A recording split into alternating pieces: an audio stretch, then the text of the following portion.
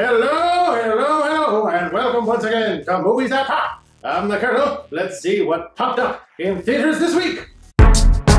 Go, go, go, go, go. Happy Death Day follows a vapid, self-absorbed college student named Tree. Yes, her name is really Tree, through one horror show of a birthday, in which she treats people like garbage, engages in unsafe and immoral activity, and caps it all off by getting murdered by a masked killer in the evening. Now, that's not a spoiler, that's the premise. Why? Because just like in the movie Groundhog Day, this party girl is stuck in a time loop, where each time she is murdered, she wakes up in the same spot on the same morning to give the day another try. Along the way, she tries to solve her own murder, deal with her personal demons, notice her self-destructive patterns, and hey, maybe even fall in love with a sweet young guy as well.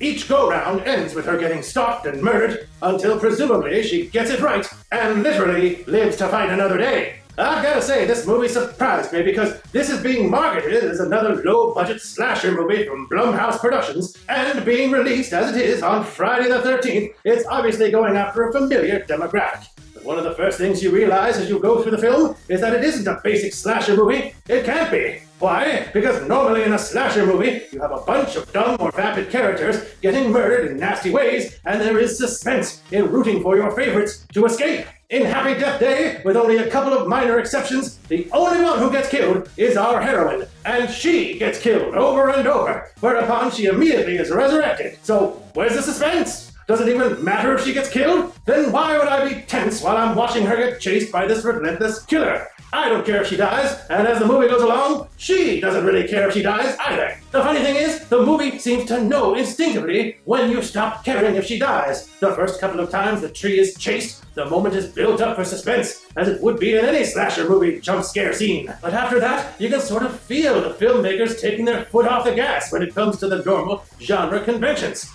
I mean, this movie is rated PG-13, and any violence is minimal at best. And they shift focus to highlight what the movie really is. And I'll let you in on the secret. Shh.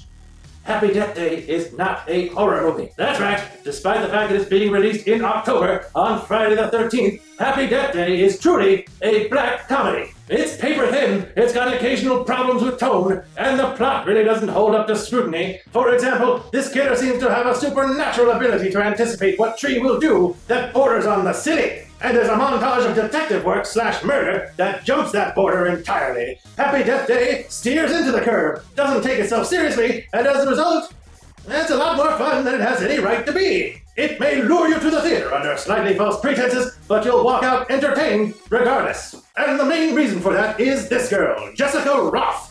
Now, I'd never heard of her, although she had a small part as one of Emma Stone's friends in La La Land. Now this girl is a star. Not only does she carry the whole movie, she won me over with her charm and had me rooting for her by the end. Now she's got a lot to play here, from her journey from being cruel to compassionate, to figuring out the mystery of who keeps trying to kill her, to capitalizing on some of the benefits of the hard reset every time she dies. Jessica Rothe navigates the comedic beats, the vulnerability, the romance, and one really emotional scene where she bares her soul to a pretty unlikely person, which all adds up to a fun, scrappy little heroine that you really can relate to and root for. As a result, I award Happy Death Day, surprisingly enough, a medium bag of popcorn. This is a nice little date movie, provided you don't go in with very high expectations. The logic of the story doesn't always track, some interesting thematic threads are teased out but not really followed through, and there are perhaps one too many twists near the end, and one too many endings as well. Like I said, the material is paper thin. But Happy Death Day proves that sometimes all you need is a decent premise and a plucky and appealing actress who's capable of tearing into material